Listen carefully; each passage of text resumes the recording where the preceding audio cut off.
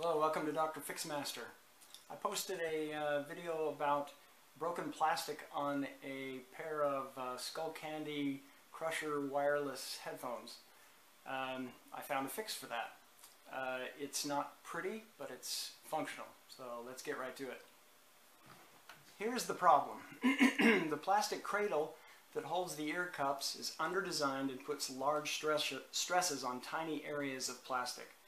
With normal use, stress cracks appear that eventually break through outright. Here is the fix.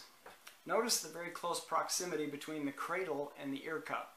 There is a ton of surface area in here for a plastic bonding epoxy.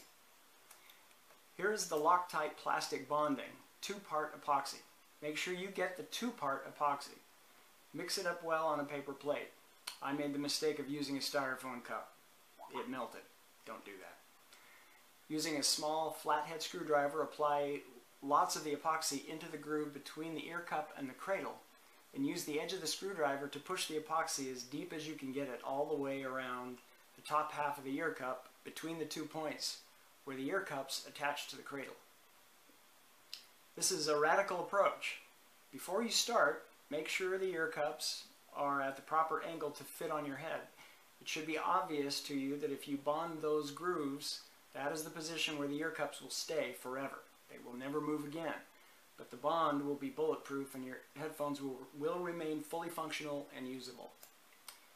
This is what it looks like when it's done. It's important to work quickly. You have about 5 to 10 minutes before the epoxy starts to thicken and set, and it gets harder to manipulate. Get it into the groove as quickly as you can, but being careful not to get it on things you don't want. It will not come off. You have one shot at it, so work carefully, but keep it moving.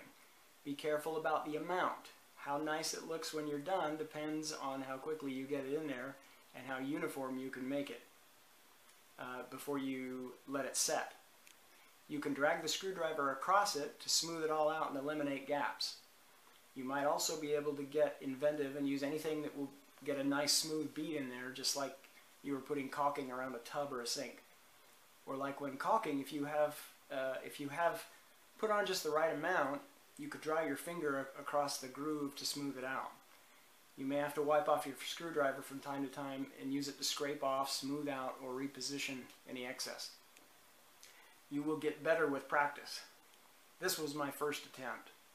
I put the epoxy in a styrofoam cup and it melted the cup and polluted my epoxy. You can see how it modified the color. I also took too long on this particular side, so it looks much rougher than when I did the other side. Frankly, this side looks horrible, but if you do it right, the epoxy will take on the color of the surrounding plastic and dry clear. If you're crafty, you could end up with a really nice looking job that few people wouldn't notice any difference in.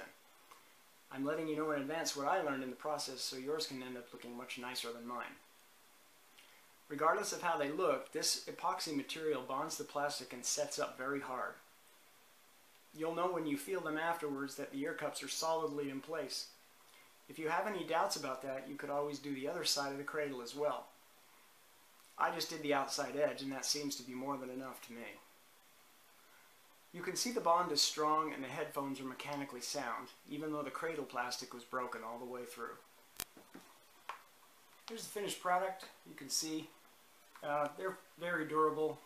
You can do probably more with them now that I've glued them than I ever could before, because the plastic was so thin right there.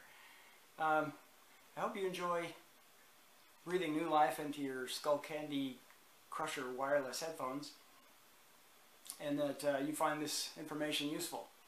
These things sound great. There's no arguing with that. So, you know, if you found this information helpful, please subscribe, and thanks for watching.